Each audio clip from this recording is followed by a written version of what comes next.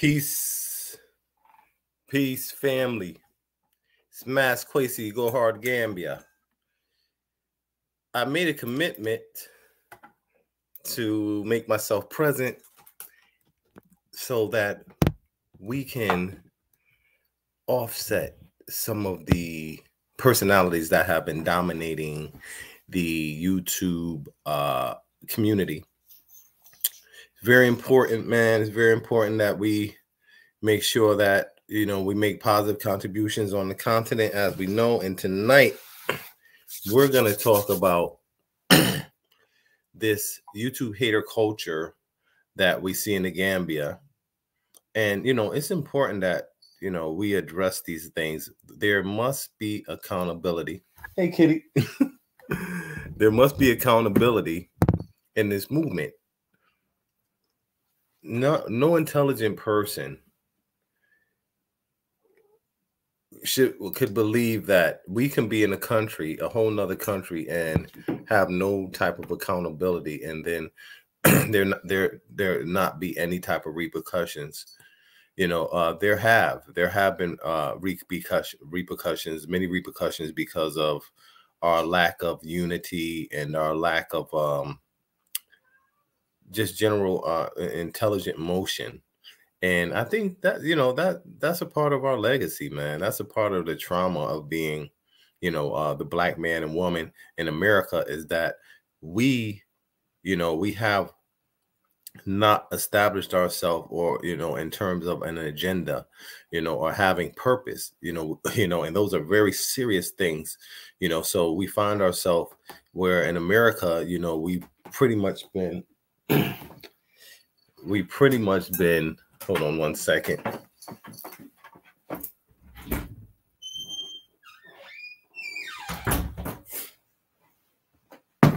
We pretty much been replaced.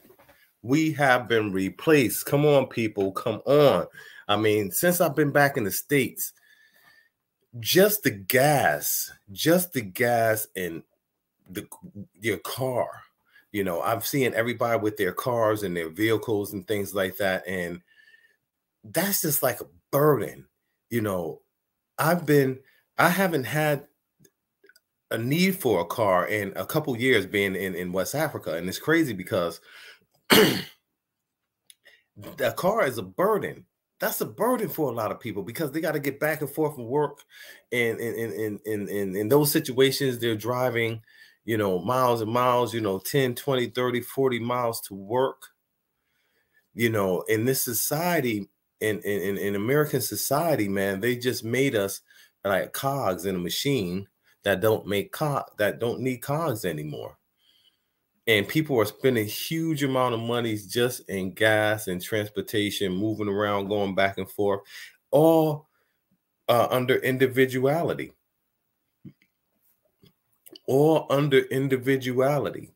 You know, imagine if 10 families, one family did the shopping for 10 families. All right. 10 families come together. I don't know what you need to do. Sam's Club, you know, we had it in our house. We had at one time years ago, about 18 people there. And we had 2 people that went out and did the shopping. You know, they would go to BJ, Sam Clubs, and, you know, they would just come back with just wholesale everything. Tissue, you know, milk. You know, we had 2 refrigerators in the house. We had a deep freezer. You understand what I'm saying? We were saving that. And that's just a little simple strategy, especially when you look at it like this, especially when you look at other foreign nationals. Like, let's say that the Hispanic and the Mexican brothers and sisters that has been coming in for the last 30 years. When I was living in Lawrenceville off of Paper Mill Road in Georgia, right across the street from us, there was a Spanish family there. It was 2 Spanish families that were there. So every day you would see the two men. They would get up, they would get in their truck, and they were going out. They were doing sheetrock, something with carpentry. They had a ladder. The idea that they got up and they was having their business. So after a while, you see the lady, the women there, they started a maid service. Then they were going out, and then they moved out the people that was there first. And I'm like, where are y'all going? And they said, we're going to another house, right? They said, we're going to another house. And then somebody else was moving in with the people that was, you know, under them. Okay. You know, that's serious economic strategy right there.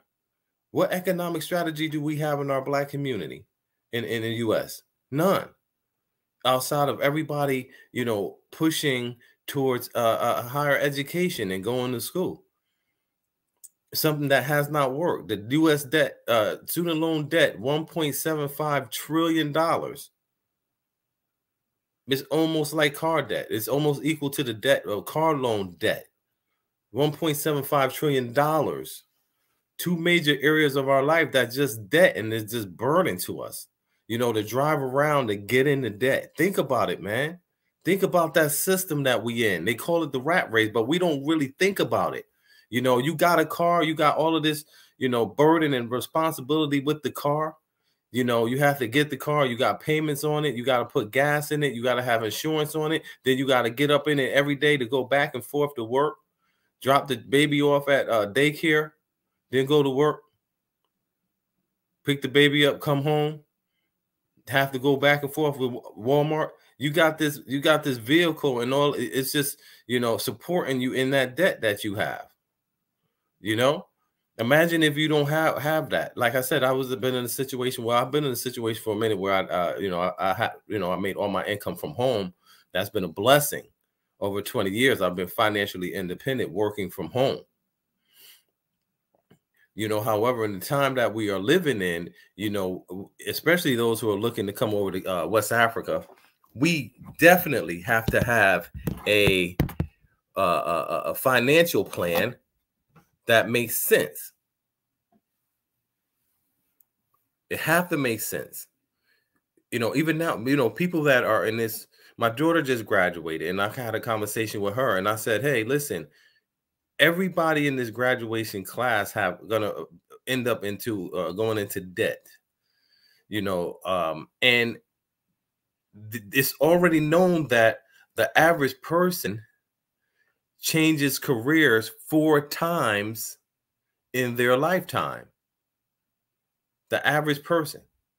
So we're telling our children, hey, go out here and get this debt, you know, go ahead and chase this particular career idea and spend, you know, 4+ years, you know, getting a degree only for them not to get a job in that particular industry and have that loan. Now, if the person's going to school and you have some type of business out there, you know, then, you know, and they work for your business, that's one thing. However, what we know for sure is that the American system has not worked for us and it's not working and they don't look promising.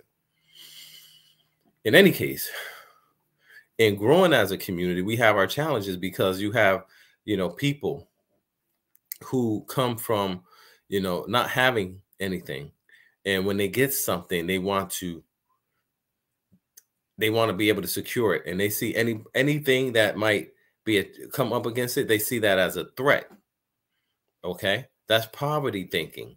You know, that's the poverty mindset where you saying, hey, listen, oh, if somebody else come to the table, you know, then I'm going to have less.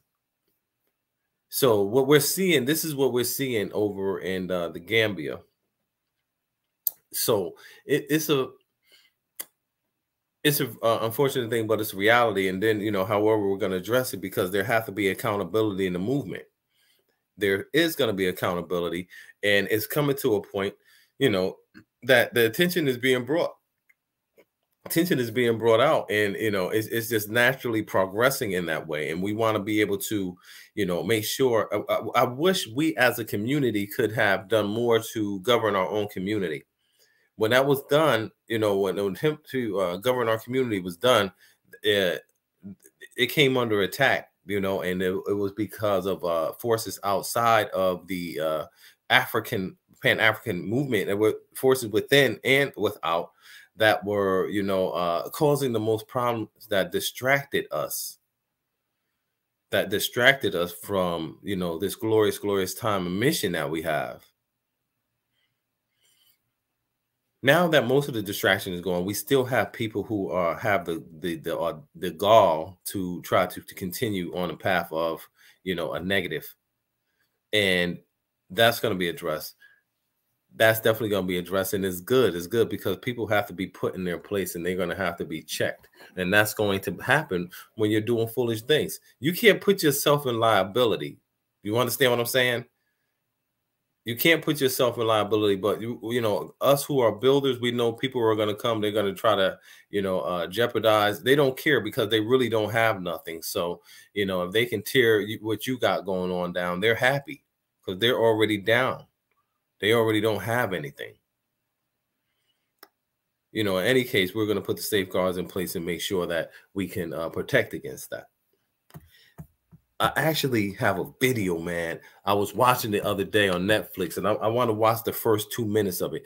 Anytime you come over here to Go Hard Gambia, and if you're watching this, please like this and subscribe to my channel, because anytime you turn on my channel, you know you're gonna hear some real talk from somebody that's been went to the Africa market 7 years ago by himself. 2015, I went over there, and since then, I've married into the culture. I have 4 children in the Gambia. I have family there. You know, it's awesome. I mean, I've had an amazing experience. You know, the only challenges that I've had is when I begin to work within the repack community at a high level. You understand what I'm saying? So I'm seeing a pattern of things happening that we need to be aware of, because everybody's investment is at risk. Everybody's investment. If we're over there and we're not doing the right thing, and we got people who are out there promoting the movement who do not have integrity, who do not care about the movement, who do not care about accountability, you know, if we have people like that out there and they're overwhelming the movement to a point where it's becoming problems and issues with people within the movement being, you know, fighting and having, you know, there being attacks on financial, you know, activity within the repack community, you know. So all of this stuff, all of this happened, and you know, we are seeing now the Gambian authorities, you know, looking into this. There'll be more. Everything come out in time. You understand? It's a nice slow process. However, everything is going to be addressed, and everyone's going to be held accountable. You know, so you're going to get that real talk right here. Mass Kwesi, Go Hard Gambia. You know, you know, check out some of my other videos where I actually address the issues that are taking place. You know, however, let's go ahead and let me. I'm all new to this, and I'm trying to, you know, master, you know, being able to deliver this, you know, story. Let's take a look at this video. This is how Netflix, How to Become a Tyrant.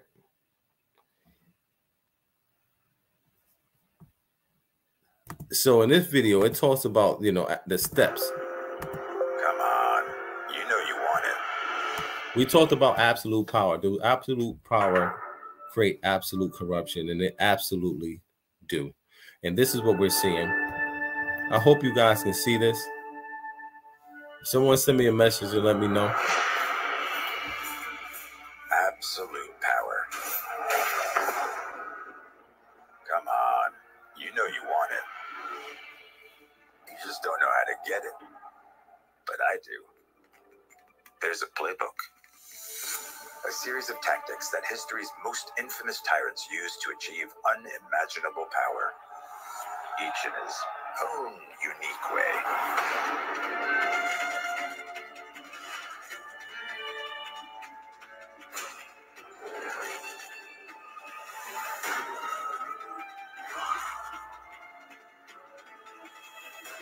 Now, there is one small catch. This path to imaginable power. So I'm actually going to break down, and we're going to look at some things. Let me get back to the StreamYard. I hope you guys can see that.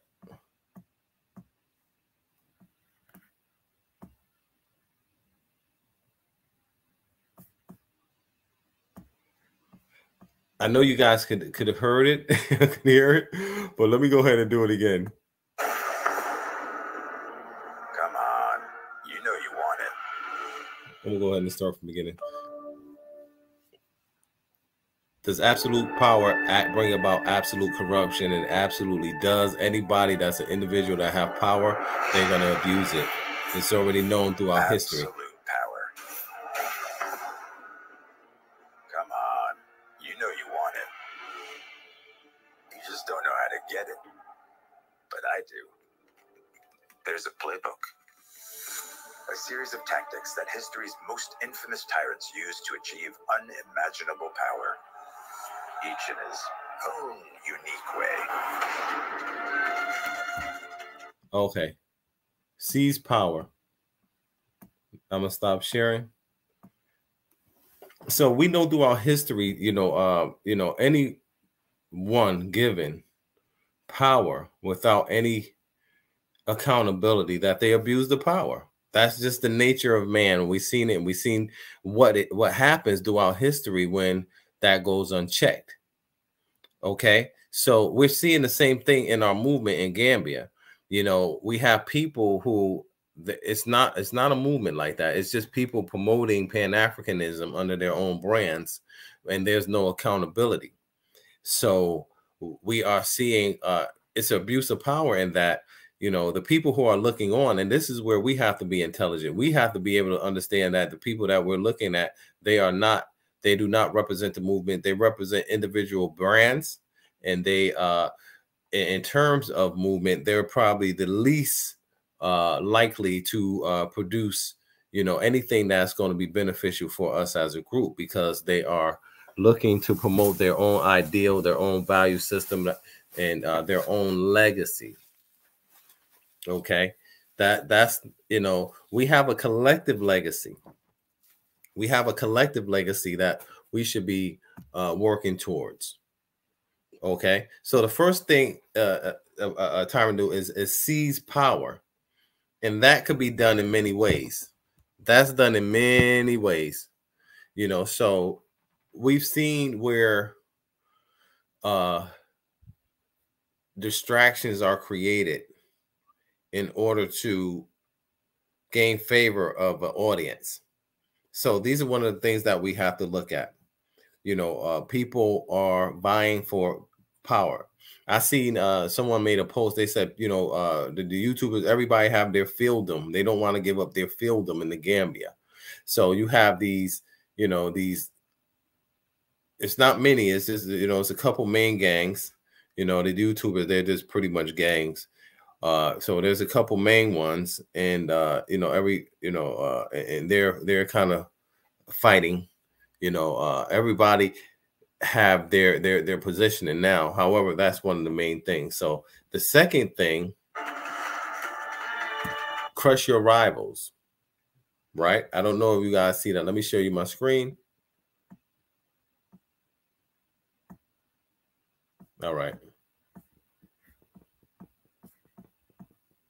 There you go. How to become a tyrant. Crush your rivals. All right. So when a tyrant will pretty much do anything, lies, deceit,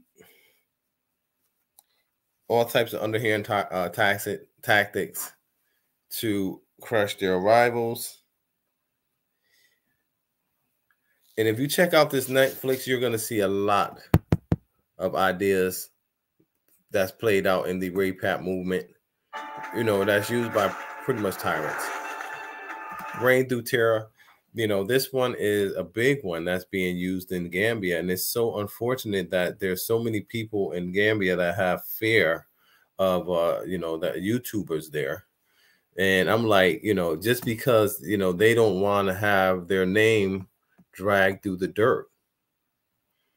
They don't want to have their name dragged through the dirt. So you have, people who are in fear. I mean, it's so ridiculous. It's crazy, because a tyrant, they reign through terror, and it don't always have to be at the, brute force. You know, it's emotional force. It's a verbal force. It's, you know, it's economic force. People may feel that, you know, this person could damage them in that way. In any case,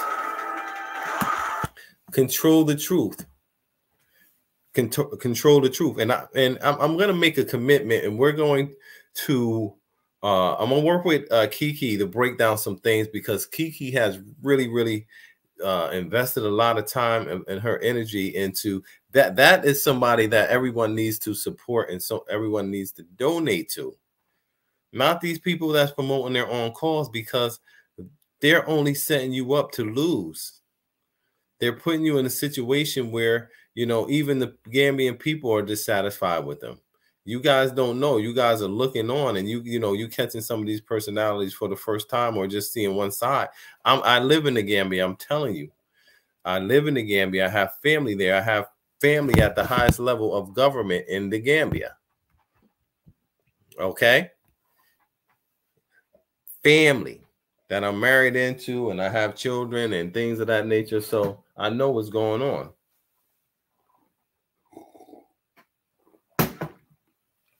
Everything in Gambia is about family. It's about family in the Gambia. I want to make sure I get this light nice and bright so y'all can see me, man.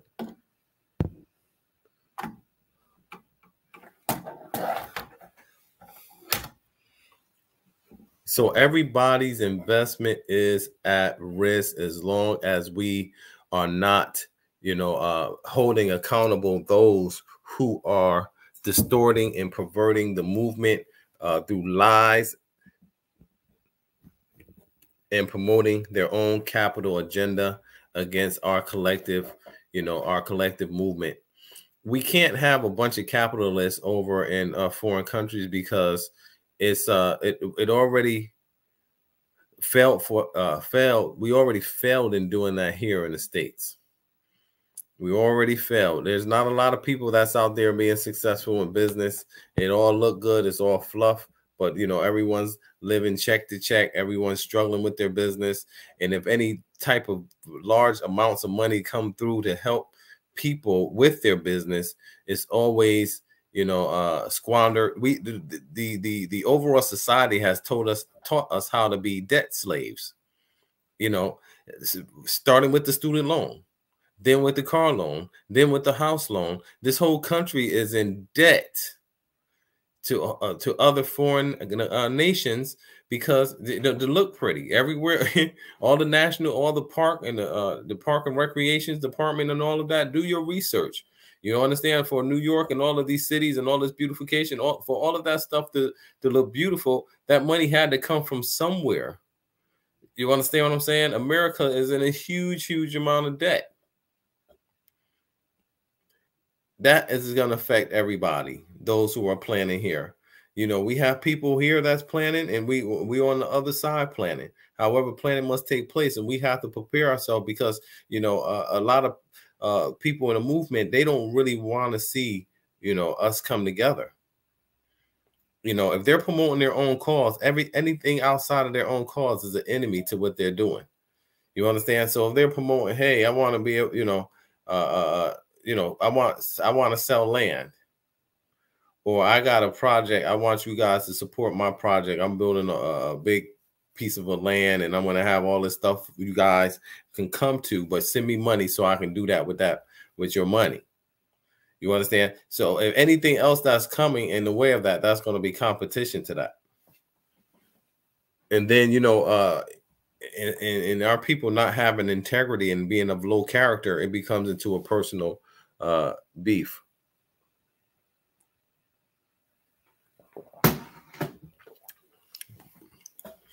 It goes into a personal beef. So in any case, you know, there's a push now towards the Gambian people and the Gambian authorities to hold diaspora accountable for their actions on the continent. There's been a lot of disrespect towards the Gambian people and their value system. There's been a lot of disrespect towards the authorities there, the Gambian authorities. You know, where in cases, the high profile cases where it was told to, you know, keep everything off of social media to preserve the integrity of the Gambia, West Africa, and the integrity of the movement and our role there. And then, you know, those wishes were disregarded, threw right out the window. You know, we can't go anywhere talking, you know, thinking that we're just going to take over and take control. We can't let anybody do that. Just a few crazy people that should have not been allowed into the country. I talked about that last year. There's a continuing pattern of that, and you guys are going to see how detrimental that is to those who are coming over, you know, the wrong way.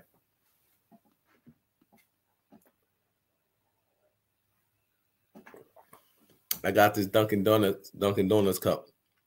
They say American runs off Dunkin'. It should be America runs off of debt.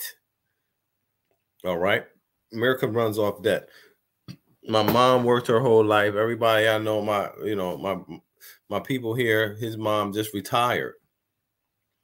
And we gave our life over to this Western society, you know, generations. Even our children, the blood spills on the streets tonight. This is a weekend. There's going to be plenty of our people that's going to die this weekend. We need to be taking a moment of silence instead of going out to the clubs on the weekend. You know, it's a very, very, very dark time, and you know, it's glossed over. People don't see, you know, and then until it's too late. Remember the story of Noah. Remember the story. He built that ark. It took him 40 years to build that ark. Only 7 people ended up on it. But when it started raining, it was crowds that came. They were ready to go then, but you have to be prepared. You have to be prepared to go. And in preparation, you have everything. In preparation, you have everything that you need when you're preparing. You know, so we want a community, and we're building on our community, and we're doing it in a way that everything is protected. We're a lot wiser and a lot smarter now. You know what I mean? We know we have some enemies, and everyone know now, you know, how to stay away from the snakes. Everyone know who the snakes are. So it had to get to this point. You understand? Unfortunately, you know, it had to get to this point. However, you know, we must to free our people so that we can have happy and productive relationship. We got to uproot the bad ones. If that's not done, you know, the overall community will never be able to move forward, never be able to heal, and they will not be successful. You understand? However, you know, the communities the community that we're building, that we have in place, of course, we're successful. We're going to continue to be successful because we you know, we're integrated into the market. We know everything in terms of the longevity of market and being in the market and being able to operate in a way where our investment won't be at risk for attack, whether it be in today or a future date. You know, you know, if things become unstable or whatever the case may be. We want to have our own community and have that off grid. So, you know, it is obvious that there's many lies that are easily being spread on the YouTube about myself, you know, which is the primary target because of my contributions and, you know, my overall sincerity in building the movement and making it happen. You know, there was some the issues in the past where the haters came and all of that. You know, there was people who were loyal to them that instead of apologize, you know, that should be making an apology. You know, however, they gotta, you know, people don't like to be wrong. They don't like to be wrong. They gotta stick with their guns. But the Gambian authorities will make them accountable, and we are gonna make sure that everybody know. We're going to make sure that everybody knows when that time comes that, you know, you know, who it is and, you know, how they're going to be held accountable.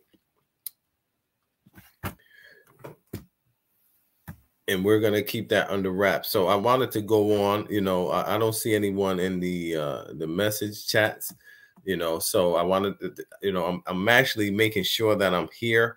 I'm looking to build my subscribers. You know, I'm going to push towards that. I'm going to push harder, especially when I get back, you know, on the other side, because there's a lot of people out there that's just phony baloney. You understand what I'm saying?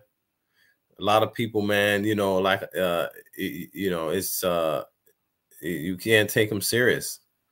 You can't take them seriously.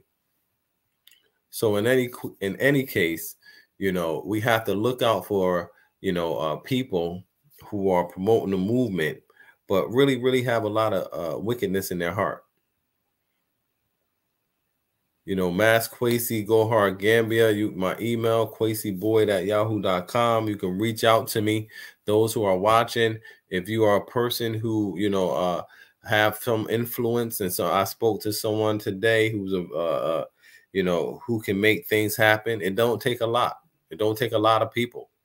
You know, if you're those type of people, you know, contact us and see what we're doing foundationally. We're putting together an accountability team. We're getting some lawyers and things involved, and we're going to bring and hold these YouTubers accountable for their actions in the Gambia.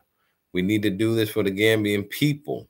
You know, Gambian brothers and sisters, you guys should want to see this happen.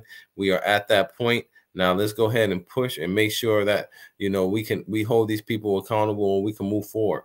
We can move forward with a renewed spirit that, you know, this stuff will not be tolerated.